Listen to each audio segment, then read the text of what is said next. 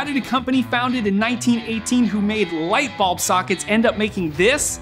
Let's find out as we do a deep dive and explore everything you need to know about the Panasonic GH5s.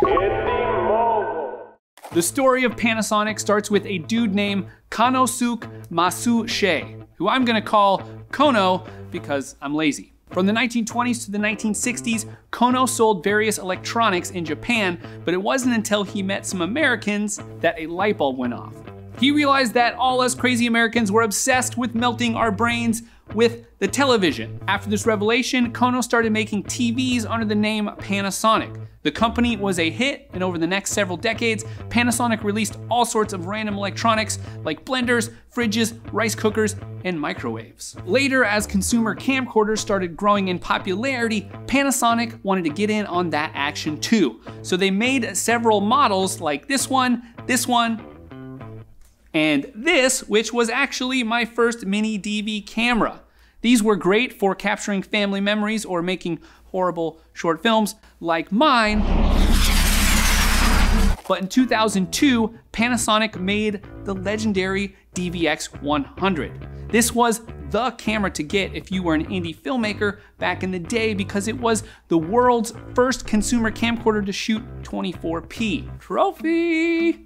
Around that same time, Panasonic wanted to get into the world of digital still cameras, so they created the Lumix line. Under that moniker, they made several point-and-shoot cameras, but nothing really took off as Panasonic was late to the game compared to Canon, who already had digital cameras with interchangeable lenses. Fast forward to 2008 at Photokina when Panasonic released the Lumix DMC G1, a pretty solid camera with a very special new feature, a micro 4/3 sensor, which was a variation on the 4/3 system originally developed for DSLRs by Olympus and Kodak.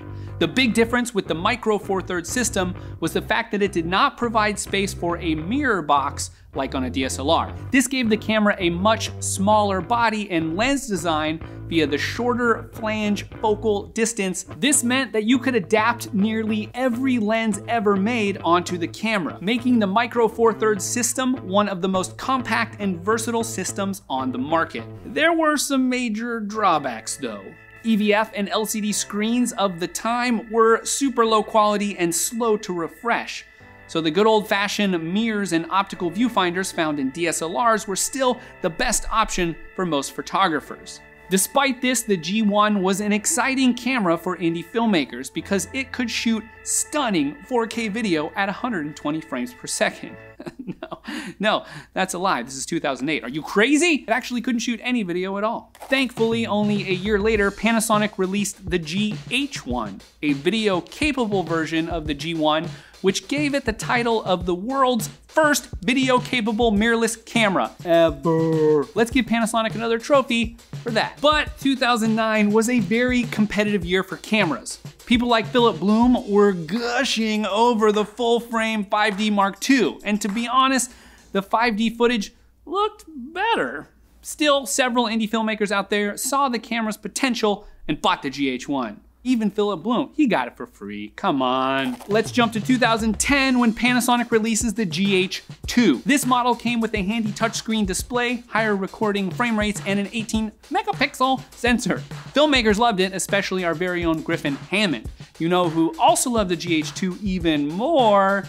Hackers! The GH2 was already a step up from the GH1 for video shooters, but it wasn't until Vitaly Caselli, alias Tester13, hacked the GH2 that the camera really came to life for filmmakers. That's right, it's Skynet. The hack unlocked higher bit rates, additional frame rate options, and longer record times. Stupid taxes. It was so cool back in 2013, we even made a video about it. Transition. The hacks essentially turned the camera into a monster when it came to video specs at the time. And this got even better as time went on as more hackers started playing with the firmware. Panasonic took note, and instead of ignoring the hacks or even trying to shut them down, they embraced them with the GH3. This bad boy had a much more pro body and included most of the features that the hacks unlocked.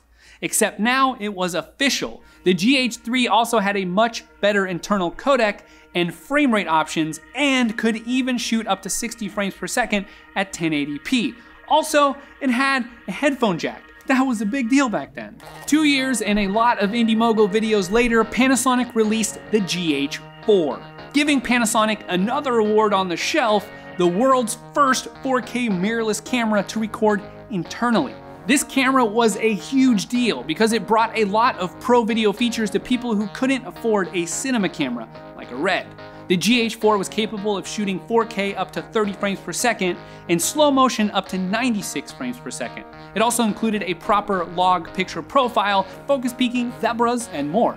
However, all that gooey goodness came at a cost, with a slightly increased crop on the sensor, giving it a 2.3x crop compared to full frame. Thankfully, around this same time, another product entered the filmmaking market that boosted the performance of the GH4. I'm of course talking about the Metabones Speed Booster. If you could afford one, the Speed Booster improved low light performance and gave you the same sensor size equivalent as a Super 35 cinema camera. Worth $600? Maybe. That sweet GH4 and Speed Booster life was good for several years, but got even better when Panasonic gave the GH4 a firmware update enabling greater dynamic range using V-Log. Also included in the firmware update was support for true native anamorphic shooting, allowing filmmakers the ability to use vintage anamorphic lenses, which is awesome. Fast forward to March of 2017 when Panasonic released the GH5, featuring the revolutionary IBIS system, which stands for In-Body Image Stabilization. The GH5 kept a similar body style to the GH4, but removed that annoying 2.4x crop and made it a true 2x crop. They also added an extra SD card slot and bumped the megapixel count up to 20 for those photo enthusiasts. But seriously, who's using this camera for photos? Panasonic really didn't hold back with the GH5 and threw the kitchen sink at us by giving us 4K at 60 frames and the ability to record up to 180 frames for slow motion. In addition to those sweet new frame rate options, we also have to give Panasonic another trophy for being the first mirrorless camera to record 10-bit internally. That's right, the GH5 had the ability to record in 10-bit 422 internally to SD cards.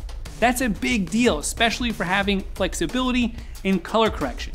The GH5 also improved the anamorphic mode by using the entire sensor at 4:3, giving not 4K, but 6K video. The GH5 became another staple in the Indy filmmaker's kit and is still being used by several people, including us here on Indy Mogul. I'm looking at you, Griffin. But that IBIS wasn't perfect. There were some cinematographers that actually hated it because it wobbled like crazy when you put it in shaky situations like in a car or in a blender. Enter the GH5s, the GH5 for filmmakers. This camera had a plain old normal sensor that was not stabilized and added dual native ISO. This is a technology we have seen with Panasonic's film camera, the VariCam, but was another first for Panasonic. Our trophy shelf is getting heavy. The dual native ISO gave the Micro Four Thirds system really good low light performance, rivaling both Sony and Canon. The GH5s also bumped the slow motion up to 240 frames per second at 1080, but kept all the other features everyone loved about the GH5. Now it's worth noting, in March of 2019, Panasonic announced their first full-frame mirrorless cameras, the S1, S1R, and upcoming S1H. With the announcement of these cameras, it's going to be interesting to see what Panasonic does with the GH line. Panasonic has stated on the record that just because they are making full-frame mirrorless cameras now doesn't mean they will abandon the Micro Four Thirds line. But with competition from Sony, Nikon, Canon, and now even Fuji? What? The question is, will Panasonic continue to invest in the ecosystem that got them to where they are, or will they go all in on more expensive, bigger, heavier full-frame cameras to keep up with the big boys and girls?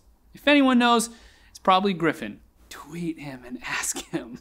All right, everyone, that's it for this episode of Deep Dive. Let us know what subject we should tackle next, And if you like this episode, please subscribe and hit the bell button.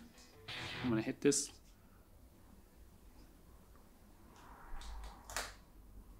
Oh, didn't work. Here we go.